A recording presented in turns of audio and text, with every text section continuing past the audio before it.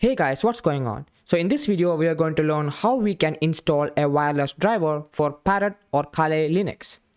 Well, in case of Parrot operating system, it comes pre-installed, but if you face some issues, then you can follow these steps, as these steps will work for both Parrot operating system and Kali Linux.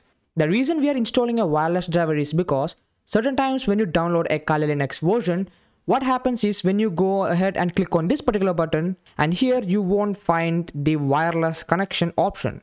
The reason is because you don't have a wireless driver. It's as simple as that.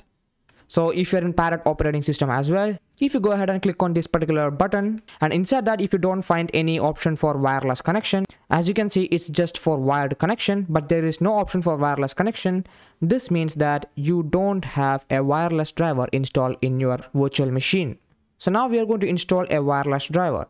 For that, go to your browser and then type download compat-wireless Kali Linux.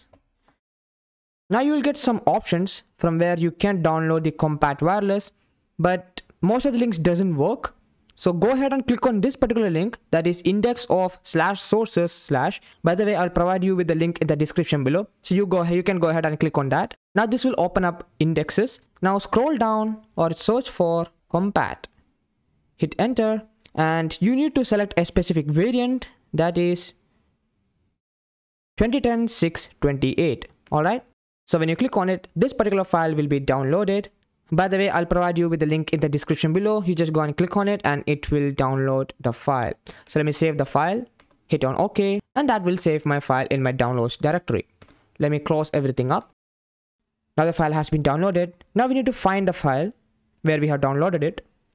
So let me go ahead and find it. As you can see, it's saved in the download section. I'll click here, right click on it, and then there is this extract here option. When you click on that, all the files will be extracted here, as you can see here. Okay, so now we need to open up your terminal in this particular section. So go ahead and right click and then choose open terminal here. Now this will open up your terminal. Now before moving further, you should be the root user. So go ahead and switch to root user by typing sudo space su. Hit enter, type the root password. Let me clear the screen. So as you can see, now I am the root user, and now I'm going to type ls. Now cd into that directory. By the way, if you don't understand what commands I'm using right now, you can go ahead and watch my Linux series. I will leave the link in the description below, or a card will appear at the top right corner. So go ahead and hit enter, and this will move us into the directory. Now hit ls. As you can see, the files are now visible. Now you need to type the following commands. So observe carefully. Firstly, you need to type make unload. Hit enter. Now you need to type make load. I hit enter. Now let me clear the screen. Now if you go ahead and look here, you will find the Wi-Fi network has been added. There is Wi-Fi LAN 0 and there is Wi-Fi LAN 1. Okay, so now if I type ifconfig, which will show you all the interfaces available, and if I hit enter, as you can see, I now have LAN 0 and WLAN 1. These are both for wireless networks. If I type iwconfig, then it will only show me the wireless interfaces.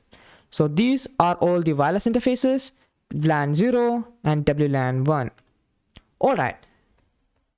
So that's how you install a wireless driver into your Kali Linux.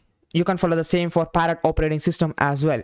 So that's all for this video. So in the next video, I'm going to tell you how you can connect your wireless adapter to your Kali Linux or Parrot operating system and then enable the most crucial monitor mode. So guys, see you in the next video.